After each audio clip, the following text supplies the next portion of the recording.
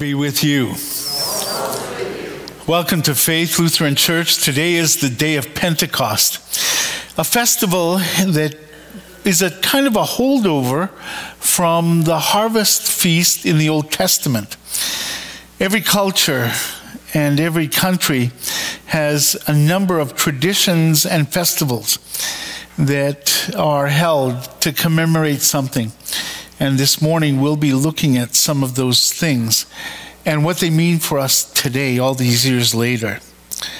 We do have a number of birthdays that are being celebrated this week, 3 of which are happening on May the 22nd. So, first of all, Gary Cranbell, wave Gary, has a birthday. Ken Thurston usually sits over here somewhere, not here. How about Elaine Winichin? Not here, okay. Then May 24th, Dennis Kendall has a birthday. And on the 25th, Marina Julian has a birthday. Now I know that some of these people are going to be watching the video, so we're going to sing to them. But Gary's here, so you can direct your eyes toward... All right, let's sing.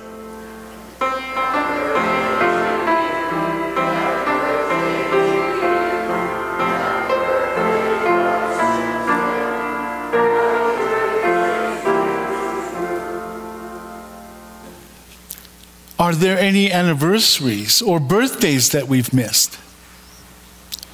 There are no anniversaries, so we'll keep going. I just want to let you know some updated information about a number of people for whom we've been praying. So first of all, Warren Sass is back in the hospital. His wife Darlene called me yesterday to let me know that he's back in the hospital. They're trying to monitor and regulate his blood pressure. So that's something that they're trying to work on. And then, oh, wait for it. Why does this always happen? Wait. Keep talking. Talk amongst yourselves. Wait. Oh, man, I'm too young for this. Maybe not. Dale Pfeiffer. I talked to Adele this past week, and Dale has been moved, and now I can't remember where, but he's not living where they used to live on Preston. Park Ridge, that's it. He's at Park Ridge now. Thank you. So he was recently moved there simply so that he can get the care that he now needs. So he's at Park Ridge, and we'll remember them in our prayers as well. Thank you, Renata. All right, is there anything else that we should talk about? Everything's on the screen for the worship service. We are privileged and blessed to have Gina here as a return engagement. And we're very, very thankful for that. Let's stand then. Please take a moment to look at the camera if you're comfortable, wave to each other, and then we'll begin our service.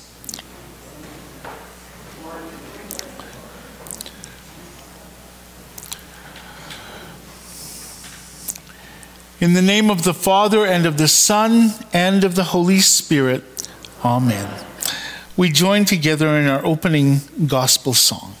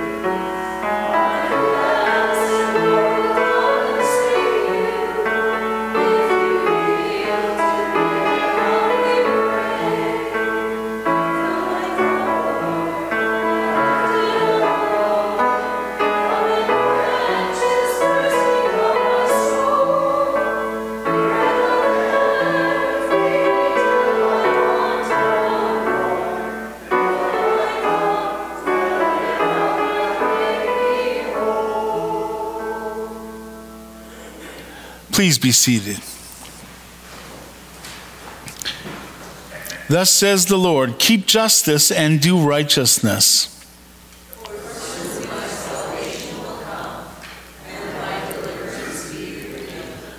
The deliverance of the Lord comes to us today as we gather in this house of prayer, united as one with all people who trust in the name of Jesus. Let us search our hearts and minds, bowing before our gracious Father and confessing our sins to him.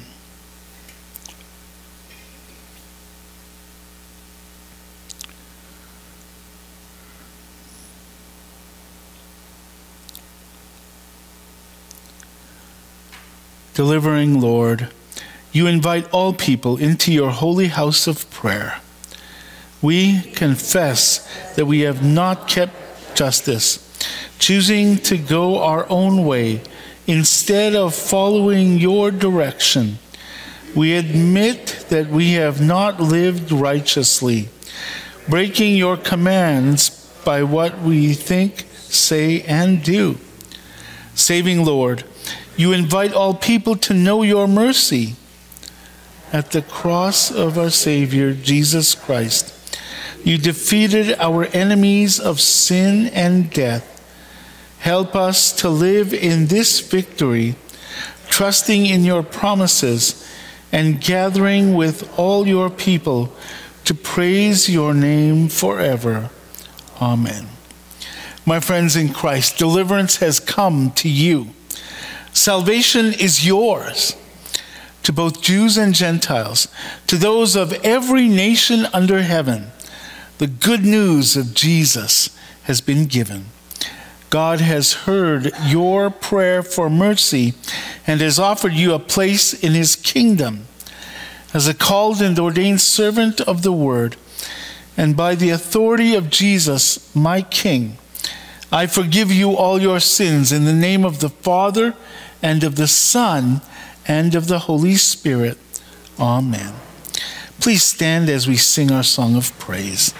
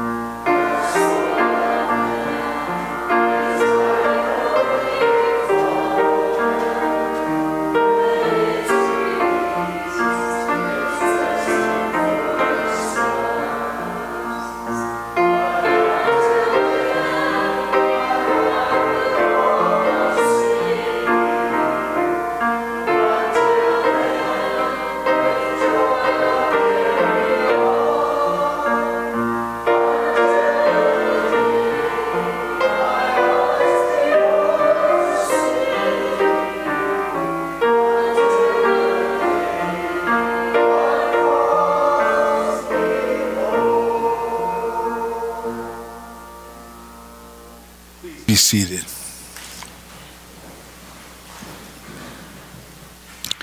In peace, let us pray to the Lord.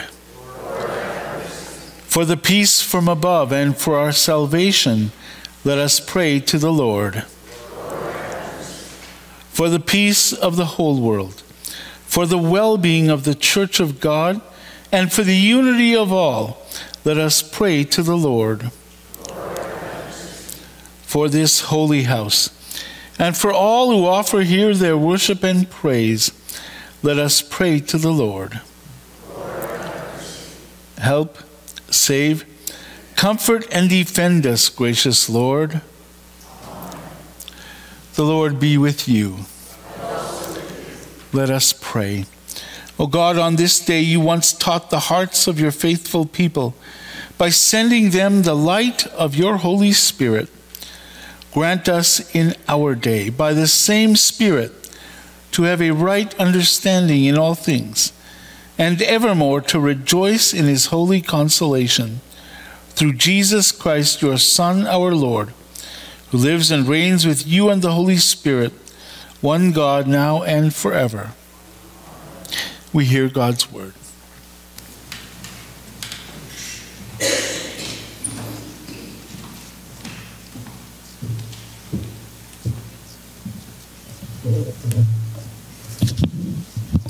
The Old Testament reading is from Ezekiel, the 37th chapter.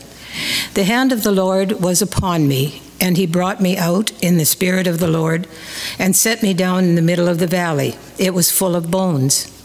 And he led me around among them, and behold, there were very many on the surface of the valley, and behold, they were very dry.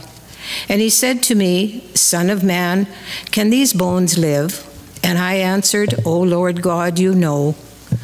Then he said to me, Prophesy over these bones, and say to them, O dry bones, hear the word of the Lord. Thus says the Lord God to these bones, Behold, I will cause breath to enter you, and you shall live. And I will lay sinews upon you, and I will cause flesh to come upon you, and cover you with skin, and put breath in you, and you shall live, and you shall know that I am the Lord. So I prophesied as I was commanded. And as I prophesied, there was a sound, and behold, a rattling. And the bones came together, bone to its bone. And I looked, and behold, there were sinews on them, and flesh had come upon them, and the skin had covered them. But there was no breath in them. Then he said to me, Prophesy to the breath. Prophesy, Son of man, and say to the breath, Thus says the Lord God, Come from the four winds, O breath, and breathe on these slain, that they may live. So I prophesied as he commanded me, and the breath came into them, and they lived, and stood on their feet, an exceedingly great army. Then he said to me, Son of man, these bones are the whole house of Israel. Behold, they say, Our bones are dried up, and our hope is lost. We are clean cut off. Therefore prophesy, and say to them, Thus says the Lord God, Behold, I will open your graves, and raise you from your graves, O my people. And I will bring you into the land of Israel, and you shall know that I am the Lord, when I open your graves, and raise you from the graves, O my people. And I will put my spirit within you, and you shall live. And I will place you in your own land. Then you shall know that I am the Lord. I have spoken, and I will do it, declares the Lord. This is the word of the Lord. The second reading is from Acts, the 2nd chapter. When the day of Pentecost arrived, they were all together in one place, and suddenly there came from heaven a sound like a mighty rushing wind, and it filled the entire house where they were sitting. And divided tongues as a fire appeared to them and rested on each of them. And they were all filled with the Holy Spirit and began to speak in other tongues as the Spirit gave them utterance. Now there were dwelling in Jerusalem Jews, devoted men from every nation under heaven. And at this sound the multitude came together, and they were bewildered, because each one was hearing them speak in his own language. And they were amazed and astonished, saying, Are not all these who are speaking Galileans? And how is it that we hear, each of us in his own native language?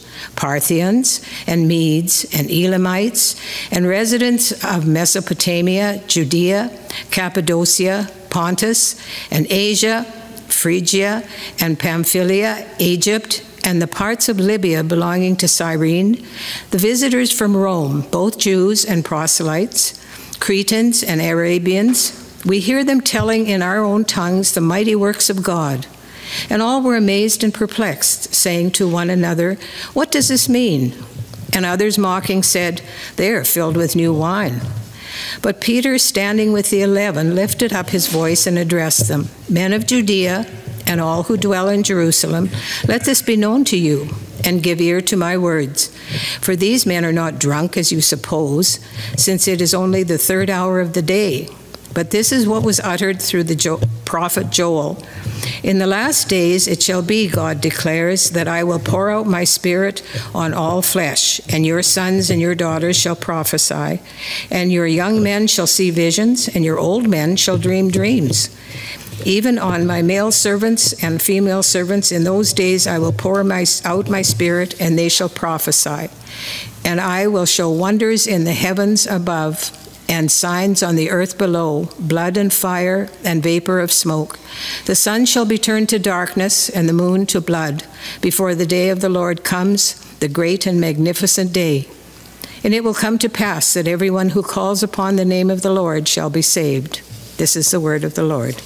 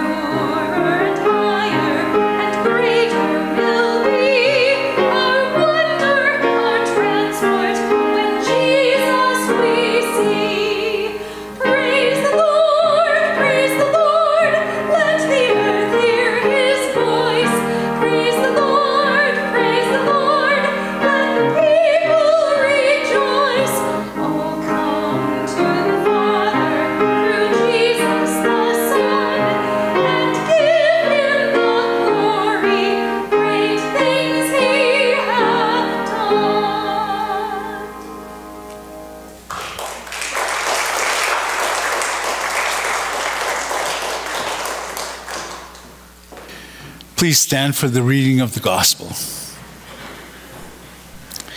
The Holy Gospel according to St. John, the 15th chapter. Jesus said, "When the Helper comes, whom I will send to you from the Father, the Spirit of truth, who proceeds from the Father, he will bear witness about me. And you also will bear witness, because you have been with me from the beginning. I did not say these things to you from the beginning, because I was with you. But now I am going to him who sent me, and none of you asks me, 'Where are you going?' But because I have said these things to you, sorrow has filled your heart. Nevertheless, I tell you the truth. It is to your advantage that I go away. For if I did not go away, the Helper will not come to you. But if I go, I will send him to you. And when he comes, he will convict the world concerning sin and righteousness and judgment. Concerning sin, because they do not believe in me. Concerning righteousness, because I go to the Father, and you will see me no longer. Concerning judgment, because the ruler of this world is judged. I still have many things to say to you, but you cannot hear them right now, bear them right now. When the Spirit of truth comes, he will guide you into all the truth. For he will not speak on his own authority, but whatever he hears, he will speak. And he will declare to you the things that are to come. He will glorify me, for he will take what is mine and declare it to you. All that the Father has is mine. Therefore, I said that he will take what is mine and declare it to you. This is the gospel of the Lord. We join together in this sermon song.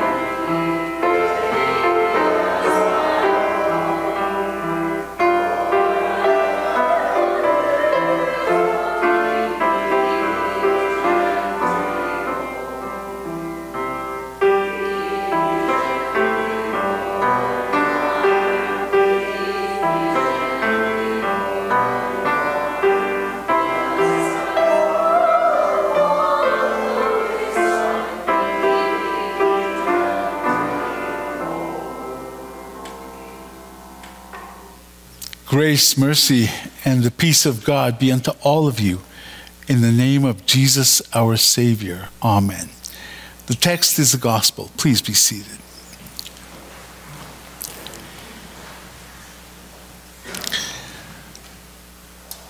The Bible is filled with all kinds of numbers of significance. Let's not call it numerology, because it's not. They're simply numbers that symbolize something else. And I'll just go through some, and in your mind, you'll know what I mean. 3, 7, 40, 50, 144,000. Well, you get the point. 50, Pentecost. That's what it means. And traditions and special significant holidays, one of which happens tomorrow. It's Victoria Day. We think about these things and traditions. Every culture has them. Special holidays or festivals, we all have them. In Jewish history, for example, it's customary to celebrate the completion of the harvest 50 days after Passover and the Feast of Unleavened Bread. The winter harvest is collected. In the Old Testament, this became the time to commemorate the giving of the Torah. You know them as the 10 Commandments, to Moses on Mount Sinai. How good is your memory about that event? Do you recall what went together with that? Wind and fire, right? Does that ring a bell? The Passover of Christ himself, from death to life, occurs 50 days previous to this harvest celebration. It happens as the ingathering of the first fruits of the harvest occurs. On that day, the number of followers of Jesus grew by 3,000. And now again, with fire and wind. All of them saw fire and heard the wind. The good news, the gospel, was proclaimed to the whole world at that time.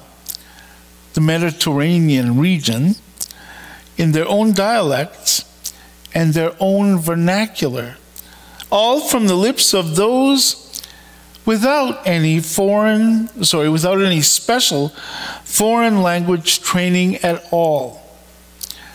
For you becomes the gift of the Holy Spirit, right there in the beginning, with the hearing of your own ears. Faith, Paul reminds us, comes by hearing, and hearing through the word of Christ. Jesus said, John the Baptizer said, I baptize you with water, but the one who is coming, who is greater than I, whose sandals I am not worthy to untie, he will baptize you with the Holy Spirit and with fire. Did I mention all of this? With fire? 120 disciples had tongues of fire reposed on their heads. Even the mother of Jesus, Mary.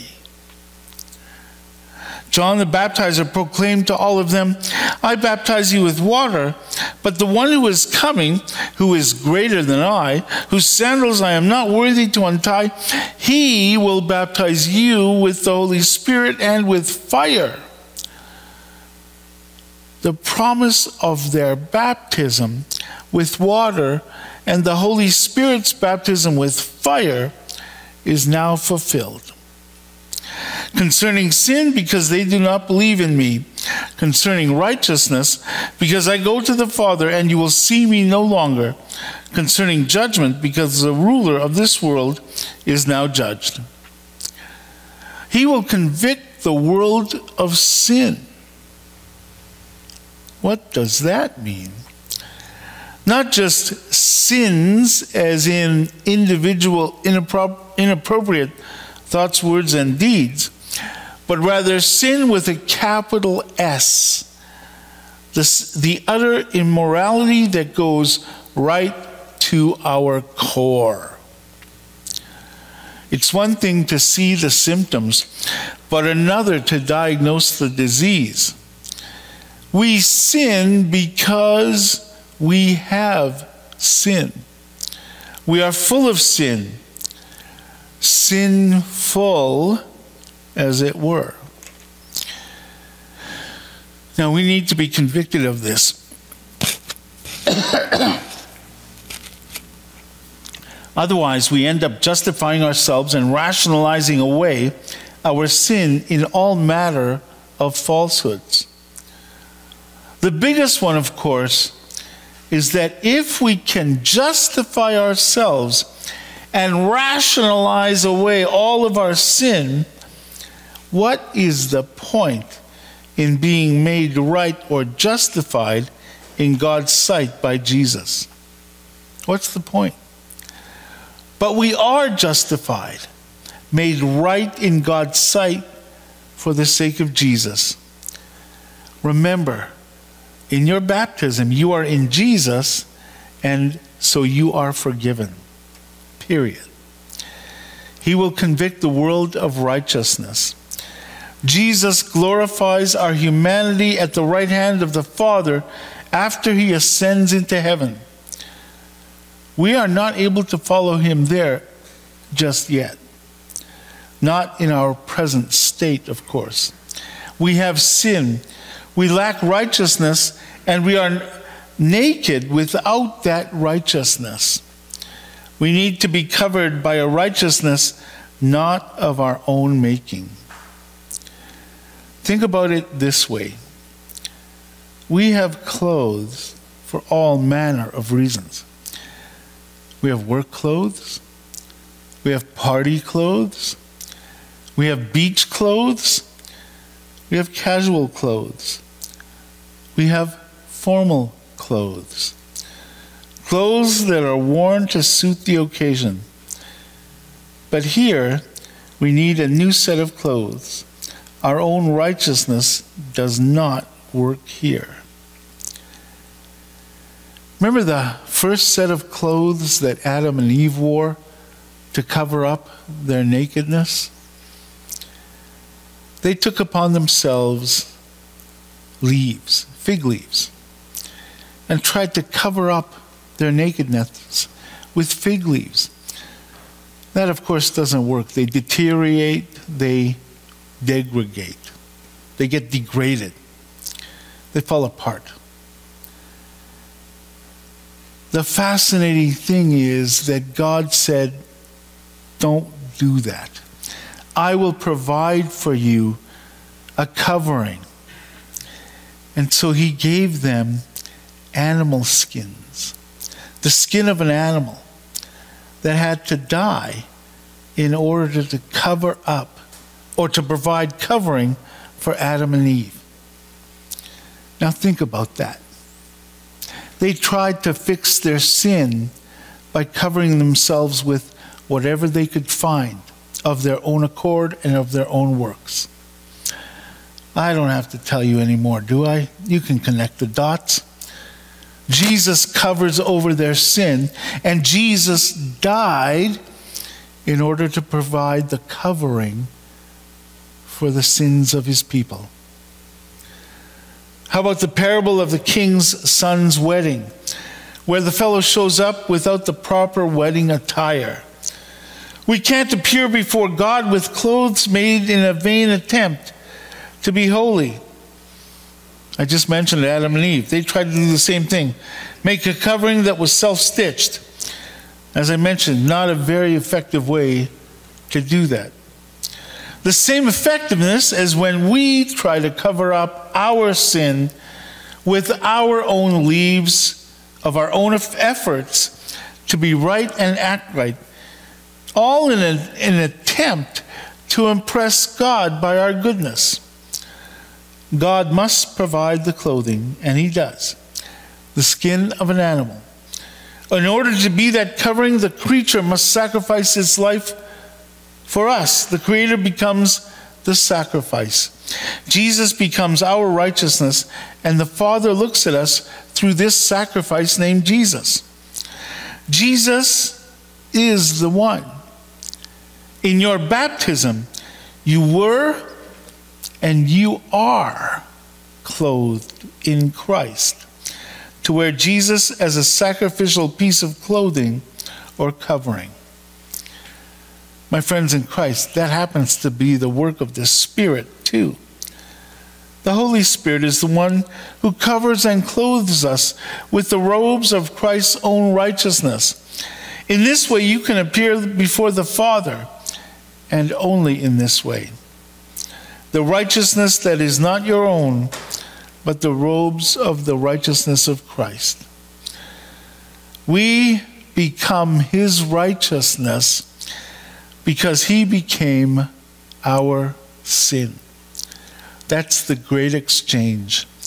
You now stand before God justified, made right. Your sin is covered over by the made rightness of the robes of Christ's righteousness. He will convict the world concerning judgment. When sin and righteousness collide, it's called a crisis or a judgment. Now the evil one is brought down completely in the cross and the resurrection of Christ, conquering and vanquishing him.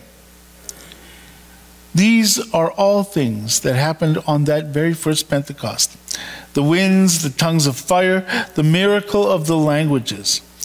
They were all marks of the church's big opening day. The balloons and fireworks showed the public start of Christ's last day embassy. That is what the church is actually about, by the way. Being a foreign embassy in the world, and yet not of it. Its mission, function, purpose, and objective is to proclaim the reign of Jesus, the King of Kings and Lord of Lords. Pentecost. 50 days, the church, the word, the harvest.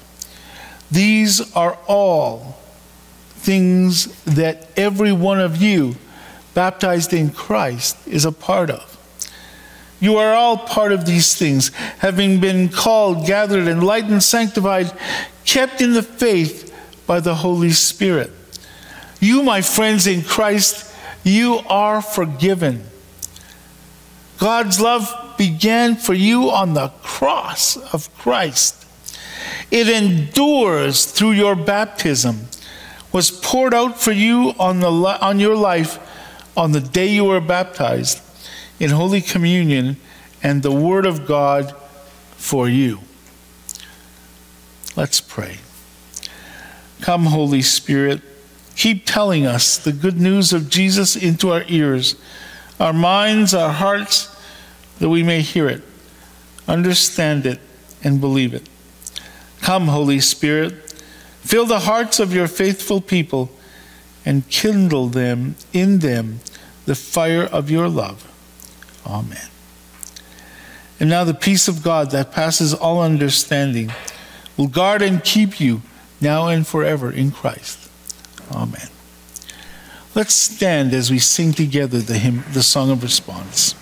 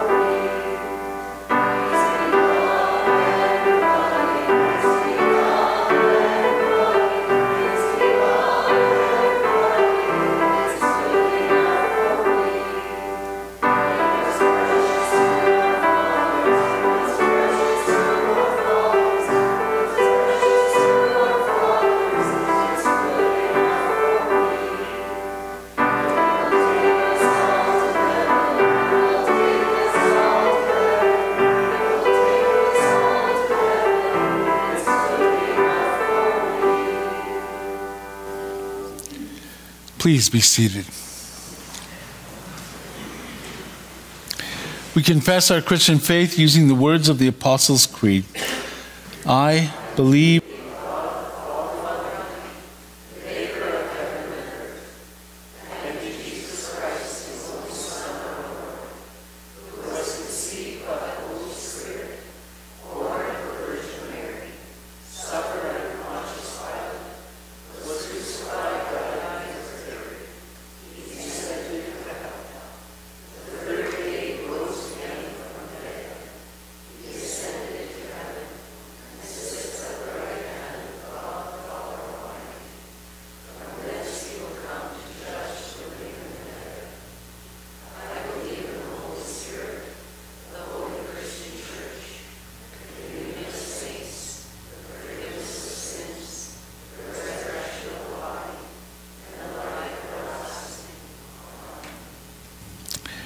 Let us pray for the whole Church of God in Christ Jesus and for all people according to their needs. Gracious Lord, your Spirit fills the world and gladdens your church with the remembrance of all Jesus Christ has spoken. Glorify his name among us in every word and deed. Lord, in your mercy, Lord God, guide the church into all truth by your Holy Spirit through your word, that we may be guarded from all error and false doctrine and other great shame and vice. Lord, in your mercy, God of comfort, give hope to your people in the midst of this world of death and despair. Put your Spirit within us to believe, to live and to serve according to your promises and commands. Lead our homes to confess our confidence in your power to raise the dead, now and at the last day. Lord, in your mercy, we pray to you for the people of this world in all the regions where there is war. We pray for all who are experiencing war and death. Bless the leaders with wisdom, vision, and perseverance needed to build together a world of justice and solidarity, and to break down walls of hostility and division. Lord, in your mercy, Lord God, be near to those you have set in place to govern our land. Do not let the ruler of this world govern them and their decisions to our harm, but give us the benefits of good government. Lord, in your mercy, we call upon your name, O Lord, praying in your Spirit to help and to bring healing to your servants. We pray for Lorraine Biblow as she continues to suffer from shingles. Bless and keep her now. We pray for healing in her body. For Warren Sass, Dale Pfeiffer, Melanie, Lucas, Alma Kohlberg, Elsa Schmeling, Lorraine Kendall, Barry Hembroff, and those we now name in our own hearts.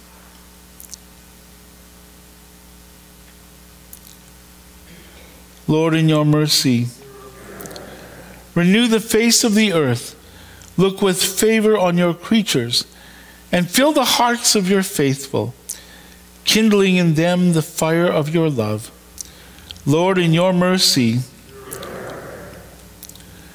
Lord, send your Holy Spirit upon your faithful people, that convicted of their sin, they may also be convinced that the righteousness of Christ is theirs. And in such repentance and faith, receive the things of earth of Christ declared in his supper, his body and blood for the forgiveness of sins. Unite us by your Spirit of truth in faith and confession, and comfort us with the knowledge that this world's prince is judged. Lord, in your mercy, Lord God, comfort those who grieve. Assure them that since Christ has gone away to the cross and has risen victorious over death, so those who go away from us in this life will rise also to everlasting life. Lord, in your mercy. Lord God, Heavenly Father, through your Son you have promised your Holy Spirit, who would convict the world of sin, of righteousness, and of judgment. Enlighten our hearts, that we would confess our sins, obtain everlasting righteousness through faith in Christ, and through every trial and temptation, abide in the consolation that Christ is Lord over the devil, death, and all things. We ask that you would graciously deliver us from all affliction to make us partakers of eternal salvation. Through the same Jesus Christ, your Son, our Lord, who lives and reigns with you and the Holy Spirit, one God, now and forever. Amen.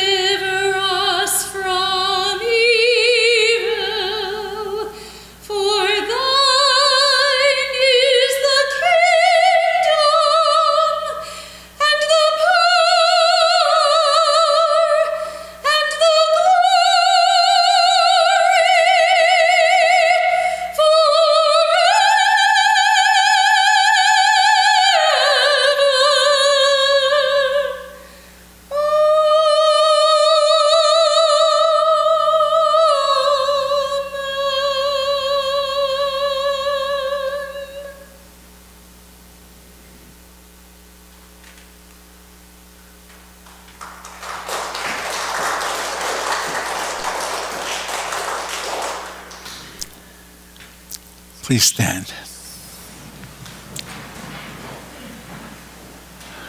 Receive now the benediction and blessing of the Lord. The Lord bless you and keep you. The Lord make his face shine on you and be gracious to you. The Lord look upon you with favor and grant you his peace. Amen. We join together in the closing song. Great is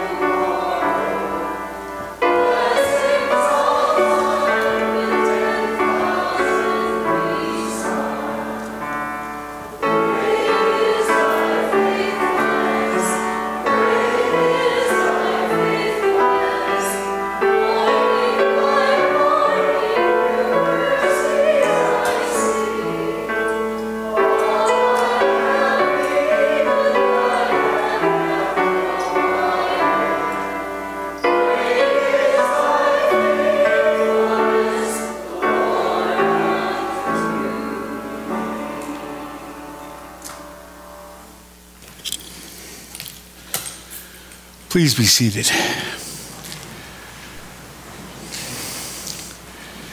Thank you for taking the time to be with us in worship this morning. Thank you to those who have taken the time to watch the video. Just a couple of announcements. This coming Tuesday will be the final session of the Luther movie Bible study series that we've been doing now. Starts at 7, will be finished at 8:30. Bring your Bibles. We're going to do a little bit of a summary review and then take some time to discover or rediscover all the things that Luther was able to find inspired by the Holy Spirit. All right, one last thing.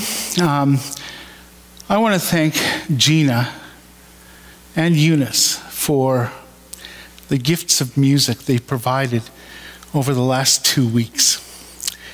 It's been a wonderful process for us at Faith. You know that we all love music, and we're very appreciative of the fact that you were able to be with us. And Eunice for making sure this all took place. Thank you for that. Now, those of you who are on our board of directors, I've taken the liberty to look through the church constitution. And wouldn't you believe that there's a little obscure provision that allows visiting musicians from the city of Boston to bypass all the normal requirements for membership. And according to that provision, as soon as they're willing and able, they can become members. So no pressure, Gina. Well, you know what? I should be really careful. That was all a bald-faced lie. And I'm, 20 feet away from the altar of the Lord. So I'm going to hurry and get out of here, because if the lightning comes, maybe he'll miss. Now, in seriousness, thank you for giving us the gift of all that music. Let's thank her again.